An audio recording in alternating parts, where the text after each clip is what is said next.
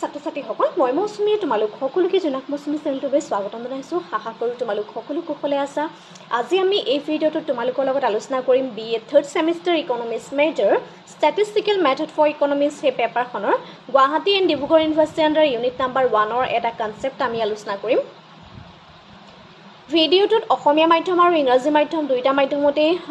Notes খিনি বা মই কৈ যাম আৰু স্ক্ৰিপ্ট নকৰাকৈ শেষলৈকে চাই থাকিবা কাৰণ প্ৰথমতে অসমীয়া ইংৰাজী মাধ্যমত দিম আৰু শেষত আমি অসমীয়া মাধ্যমত হেকেখিনি টপিকে আমি আলোচনা কৰিম আৰু টপিকটো হৈছে ষ্টেণ্ডাৰ্ড ডেভিয়েশ্যন আৰু অসমীয়াত যদি কওঁ ইয়াক মানক বিচলন বুলি কোৱা হয় গতিকে আজি আমি এই ভিডিঅ'টোত standard ডেভিয়েশ্যনৰ definition mean deviation or logot ইয়াৰ কি ডিফাৰেন্স আছে সেই সম্পৰ্কে আলোচনা কৰিম লগতে কোএফিচিয়েন্ট অফ স্ট্যান্ডাৰ্ড ডেভিয়েশন আমি আলোচনা কৰিম লগতে ইয়াৰ এডভান্টেজ এণ্ড ডিসএডভান্টেজ এই গুটেইখিনি বিষয়বস্তু আজি আমি আলোচনা কৰিম ঠিক আছে প্ৰথমতে আমি জানিব লাগিব স্ট্যান্ডাৰ্ড ডেভিয়েশনৰ মিনিংটো বা তাৰ ডেফিনেশনটো আমি জানিব লাগিব কাৰণ ডেফিনেশনখিনি জনাটো বহুত বেছি ইম্পৰ্টেন্ট হয় তেতিয়াহে মেথছখিনি আমি কৰিব পাৰিম কাৰণ তোমালোকৰ ইমানখিনি মেথছ আছে ইটো মেথছৰ লগত হিটো মেথছৰ ডিফাৰেন্সটো কোন হেতু বুজি পাবলৈ হলে তোমালোকে তাৰ ডেফিনেশনটো জানিব লাগিব ঠিক আছে এতিয়া প্ৰথম কথাটো যেতিয়া মিন ডেভিয়েশ্যন মই অলৰেডি মোৰ পঢ়াই হৈ গৈছে ষ্টেণ্ডাৰ্ড ডেভিয়েশ্যন যেতিয়া পঢ়িছো ষ্টেণ্ডাৰ্ড ডেভিয়েশ্যন পঢ়োতে আমি এটা কথা মনত ৰাখিব লাগিব ইয়াত আমাৰ স্কয়াৰ ৰুট লাগিব প্লাস এৰিথমেটিক মিন যেতিয়া আমি ইয়াৰ আগৰ মিন ডেভিয়েশ্যন পঢ়িছিলো মিন ডেভিয়েশ্যন উলাওতে আমি মিন মিডিয়া এণ্ড মোড এই তিনিটাৰ এৰিথমেটিক মিনৰ অৰ্থাৎ সেই তিনিটাৰ সেন্ট্ৰেল টেন্ডেন্সি যিকোনো এটা ভ্যালু আমি লৈ পেলাই মিন ডেভিয়েশ্যনটো উলিয়াইছিলো কিন্তু যেতিয়া আমি ষ্টেণ্ডাৰ্ড ডেভিয়েশ্যন উলিয়াম তেতিয়া কিন্তু আমাৰ মিন এণ্ড মিডিয়া এণ্ড মোড আমাক নালাগে ইয়াক আমাক কি লাগিব অনলি এৰিথমেটিক মিন গতি এই কনসেপ্টত আমাৰ কি লাগিব অনলি এৰিথমেটিক মিন এই কথাটো মনত ৰাখিবা ঠিক আছে ভিডিঅটো স্টাৰ্ট কৰাৰ আগতে কৈ লৈছো কাৰণ এনেকুৱা কনসেপ্ট বিলাক আমাৰ যদি ক্লিয়াৰ থাকে তেতিয়া আমাৰ মেথছটো ভুল হোৱাৰ চান্সটো বহুত পৰিমাণে কমি যায় এতিয়া is first of all define the standard deviation standard deviation or definition বা তাক আমি কেনে ধৰণে সংজ্ঞা দিব পাৰো এটো চোৱা standard deviation is a positive square root of the deviation of the given observation from their arithmetic mean eta arithmetic mean or jimankhini tumar observation dia thakibo jimankhini তথ্য ৰাখি দিয়া থাকিব সেই তথ্য ৰাখিৰ পৰা তুমি কি উলিয়াব লাগিব arithmetic mean উলিয়াব লাগিব arithmetic mean উলিয়াই তাৰ positive square root কৰিব লাগিব হে অবজাৰভেশন বিলাকৰ তেতিয়া আমি কি পাম স্ট্যান্ডাৰ্ড ডেভিয়েশ্যন পাম নেক্সট যেতিয়া মই মেথছ খিনি কৰাম তোমালোকৰ বেছি ক্লিয়াৰ হ'ব it is usually denoted by Greek alphabet sigma মনত ৰাখিবা ইয়াক কিহে ৰিপ্ৰেজেন্ট কৰা হয় গ্ৰীক এলফাবেট সিগমাই ৰিপ্ৰেজেন্ট কৰা হয় it is a it's alternative name is root mein square ডেভিয়েশ্যন এতিয়া what are the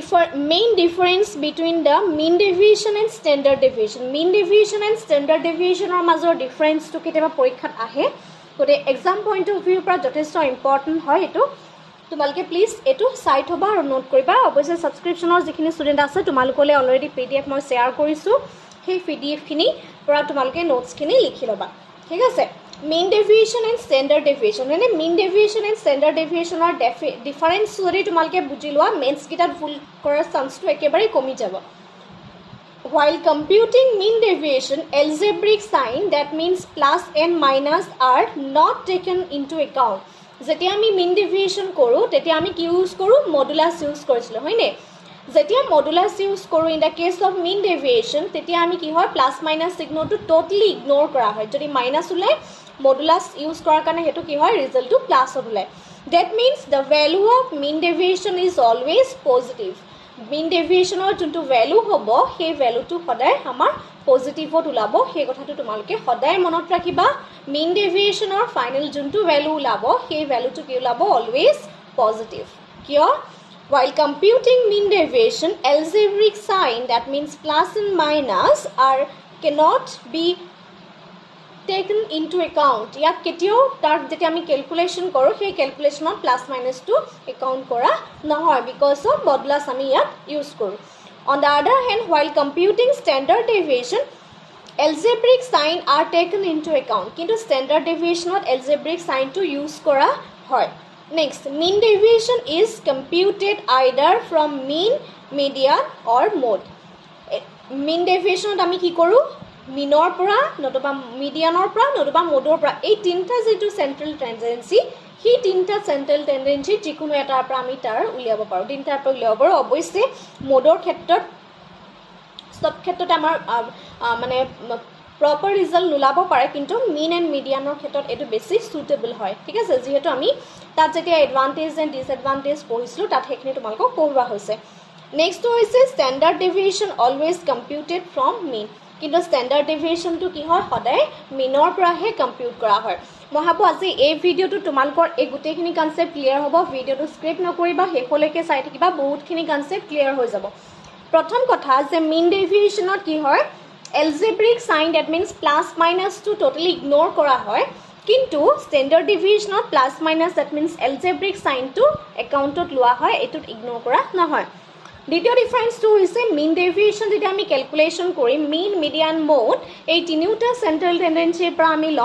but in the case of standard deviation always computed from mean that mean or arithmetic mean মানে ইয়াত আমি অকল meanৰ পৰা হে ইয়াৰ value to amita uliao ঠিক আছে next আমি ইয়াত জানিব লাগিব এডভান্টেজ এন্ড ডিসএডভান্টেজ ইয়াৰ সুবিধা আৰু অসুবিধাখিনি চাও হা এডভান্টেজ অফ স্ট্যান্ডাৰ্ড ডেভিয়েশন হৈছে ইট ইজ ৰিজিডলি ডিফাইন্ড মানে এটা নিৰ্দিষ্ট ফৰ্মুলা থাকিব সেই ফৰ্মুলাৰ জৰিয়তে আমি ইয়াক খুব সহজতে নিৰ্ণয় কৰিব পাৰো তাক আমি কয় ইট ইজ ৰিজিডলি ডিফাইন্ড নেক্সট হৈছে standard deviation is based on all observation of the series সেই সিরিজটো যিমানখিনি অবজারভেশন থাকিব বা যিমানখিনি তথ্য ৰাখি থাকিব প্ৰত্যেকটো তথ্য ৰাখিৰ ওপৰতে যেহেতু ই বেস কৰে গতিকে ই এটা ইয়াৰ এটা বহুত ডাঙৰ এটা এডভান্টেজ হয় যেনেকৈ আমাৰ ইন্টাৰ কোৱাৰ্টাৰেল ৰেঞ্জ পাইছিলো হেবিলাকত সকলোবিলাকৰ ওপৰত বেস নহয় কিন্তু স্ট্যান্ডাৰ্ড ডেভিয়েশনটো বহুত বেছি সুটেবল হয় সকলো ফালৰ পৰা কাৰণ standard deviation is based on all অবজাৰভেশন সকলো অবজাৰভেশনৰ ওপৰত বেস কৰা হয় ভেৰিয়েন্সৰ যদি কৰিবলৈ দিয়া ভেৰিয়েন্সৰ আটাইতকৈ সুটেবল টু হৈছে standard deviation ঠিক আছে it is less affected by the fluctuation of sampling than most other measures of dispersion eto fluctuation of sampling e yar less affect kore hetu eta advantage hoy it is amiable for further algebraic treatment or it is suitable for further algebraic treatment etu bhobisote jikhini ami tak jodi bijgonitiyo sutro proyog koru tar karone etu mane advantage hoy ba yar subidha hoy hetu eta yar most main advantage next is for comparing variability of two or more series coefficient of variation is considered an ideal measure which is based on standard deviation or mean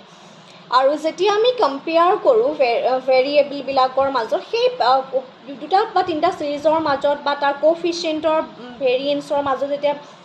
আমি compare কৰো তেতিয়া হলে standard deviation two বেছি suitable হয় যেটো মই তোমাক already কৈছো ইয়াৰ ডিমেৰিটস আছে অৰ্থাৎ ডিসএডভান্টেজ আছে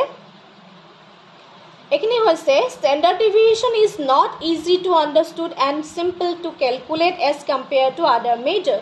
অন্য যিখিনি মেজৰস আছে সেই মেজৰ বিলাকত কৈ স্ট্যান্ডাৰ্ড ডেভিয়েশন টু বুজিবলৈ টান আৰু গণনা কৰিবলৈ টান হয় যেটা ম্যাথছ খিনি কৰিম তোমালকে গম পাবা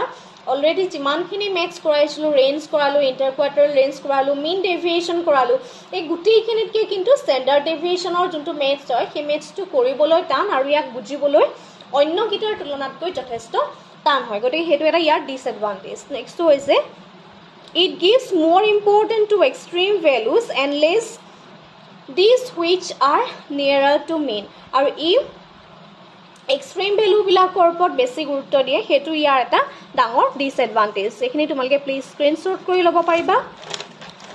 next aru kisuman points ase jekhini important hoy ekhini ase other measure based on standard deviation or upor base kori onno kisuman measures ase ekhini upor maths ami koribo laibo gotike ekhini tumalke notes kori loba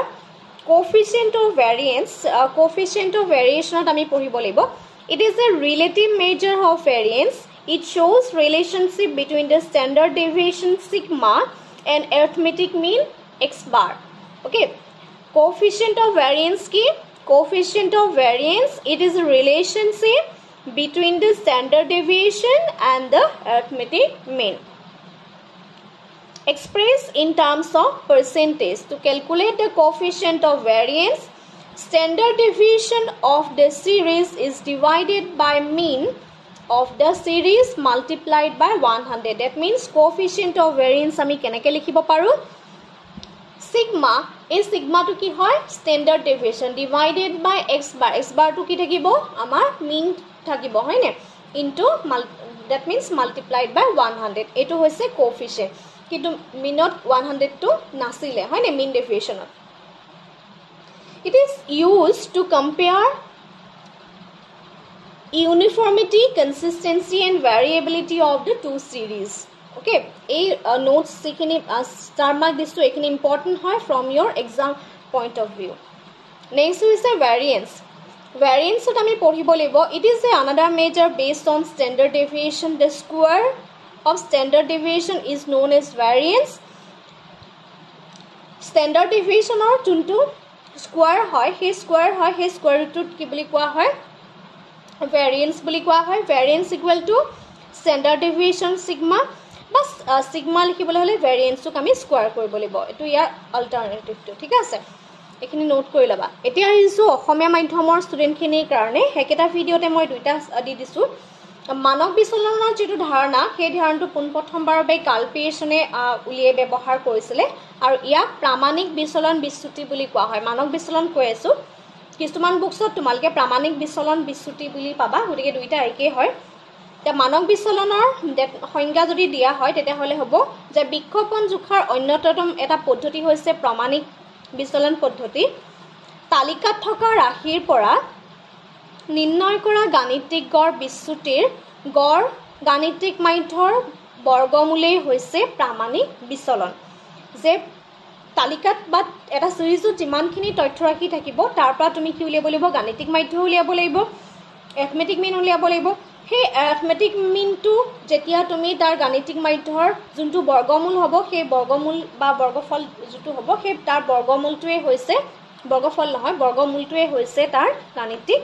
বিচলন। তা difference কি আছে মই already কৈ গৈছো তথাপিতো কৈ দিছো যে গড় বিচলন নিৰ্ণয় কৰাৰ ক্ষেত্ৰত যোগ বিয়োগ চিহ্নবিলাক উপেক্ষা কৰিব লাগে। দ্যাট মিন্স এখিনি আমি ইগনোৰ কৰিব লাগে, কিন্তু মানক বিচলনৰ ক্ষেত্ৰত এই চিহ্নবিলাক উপেক্ষা কৰা নহয়। এটো গড় বিচলনটো হৈছে মিন ডেভিয়েশন, এটো হৈছে মিন ডেভিয়েশন, ওকে, আৰু এটো হৈছে স্ট্যান্ডাৰ্ড ডেভিয়েশন। এটো হৈছে মিন ডেভিয়েশন টু স্ট্যান্ডাৰ্ড ডেভিয়েশন। গড় বিচলনত কি হয় যোগ বিয়োগ চিহ্নবিলাক উপেক্ষা কৰা হয়, কিন্তু মানক বিচলনৰ ক্ষেত্ৰত এই চিহ্নবিলাক উপেক্ষা কৰা নহয়। গড় বিচলন নিৰ্ণয় গাণিতিক গড় মাধ্য বহুলক যিকোনো এটা কেন্দ্ৰীয় মাপৰ পৰা ধৰা হয়, কিন্তু মানক বিচলন নিৰ্ণয় কৰিবলৈ কেৱল গাণিতিক গড়ৰ মানটোহে ব্যৱহাৰ কৰা হয়। মন কৰিবা গড় বিচলনৰ ক্ষেত্ৰত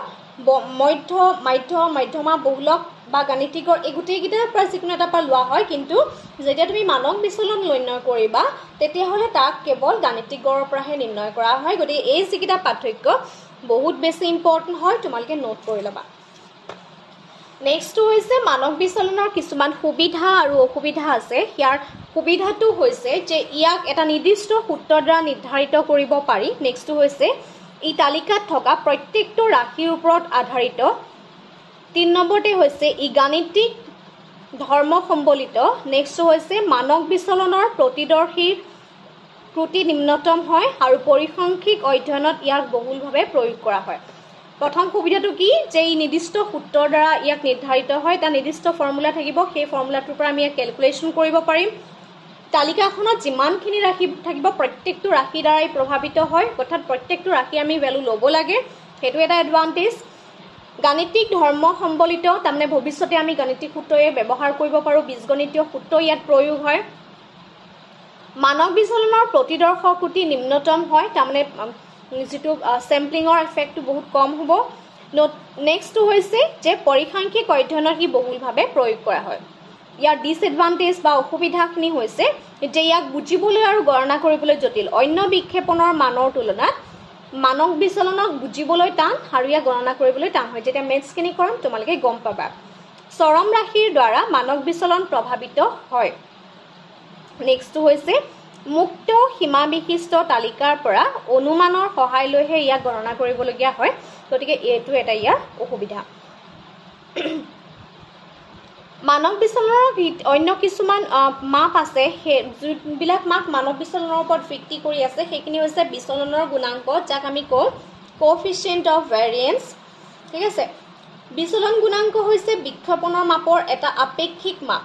দুটা বা তাতোধিক তথ্য ৰাশিৰ মাজৰ তুলনা কৰিবৰ বাবে ইয়াক ব্যৱহাৰ কৰা হয় কোএফিচিয়েন্ট অফ ভেৰিয়েন্স কিয় ব্যৱহাৰ কৰোঁ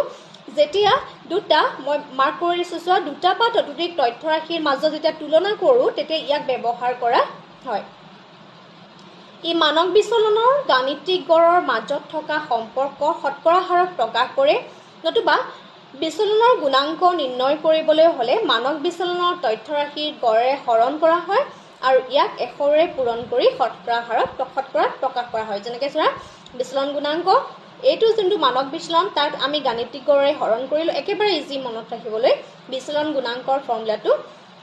মানক বিচলনত তুমি গাণিতিক গড়ৰে হৰণ কৰিলা হৰণ কৰি পেলাই 100ৰে পূৰণ কৰি দিলে আমি মানক বিচলনৰ গুণাংকটো পাওঁ ঠিক আছে প্ৰসাৰণ ভেৰিয়েন্স প্ৰসাৰণ মানক বিচলন মান জোখৰ এটা অন্যতম মাপ আৰু মানক বিচলনৰ বৰ্গই হৈছে প্ৰসাৰণ মানক বিচলনৰ যি বৰ্গ সেই হৈছে প্ৰসাৰণৰ equal to sigma square that means sigma equal to প্ৰসাৰণ root over ঠিক আছে এইটোৱে আছিল ভিডিও বিলাক যদি ভাল লাগে প্লিজ এটা কমেন্ট কৰি জনাবা আৰু লগৰ বন্ধু বান্ধৱী সকলৰ মাজত শেয়াৰ কৰিবা যাতে সকলোৱে ভিডিওখিনি চাব পাৰে আৰু যদি তোমালোক মোৰ চেনেলত নতুন তেতিয়াহ'লে চেনেলটো সাবস্ক্ৰাইব কৰি কাষত থকা বেল আইকনটো প্ৰেছ কৰি ৰাখিবা যাতে আমি দিয়া ভিডিওবিলাকৰ নটিফিকেশন তোমালোকে পাই থাকা আজিলৈ ভিডিওটো ইমানেই ধন্যবাদ